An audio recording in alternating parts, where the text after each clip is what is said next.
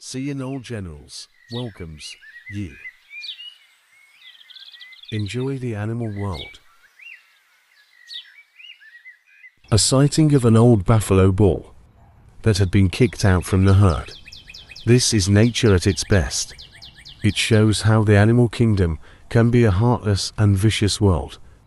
Buffaloes are a very dangerous species, but it is best to stay away from the older, lone bull, as a herd of buffaloes is much less dangerous to confront than an irate buffalo bull.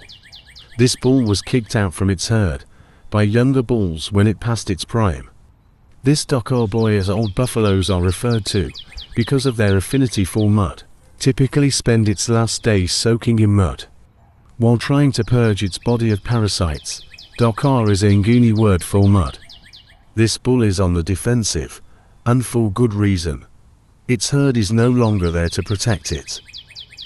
Did you know? Cape buffaloes love water, but they must not be confused with water buffaloes. Sometimes on game drives or safaris, you would hear guests exclaim water buffalo. It need to be noted that the only buffalo inhabiting Africa is the Cape African buffalo species. In the bushveld, red-billed oxpeckers live in harmony with buffalo, as they are thought to rid their host of parasites and survive on a diet of scar tissue, scabs, and dandruff. When it comes to the function of oxpeckers on buffalo, there are two opposing viewpoints. One is that they prevent an open wound from becoming infected, and the other is that they keep picking at the scab, which slows down the healing process. Thus, the red-billed oxpeckers might be semi-parasitic or symbiotic, even though this lonely bull found itself trapped in an awkward position. It is lucky enough that it is not on the wild but a game reserve, as the lions would have sensed an opportunity to prey on it.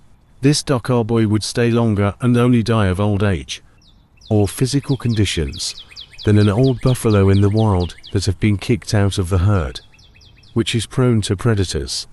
Thanks for watching. Please like, comment, share and subscribe for more videos.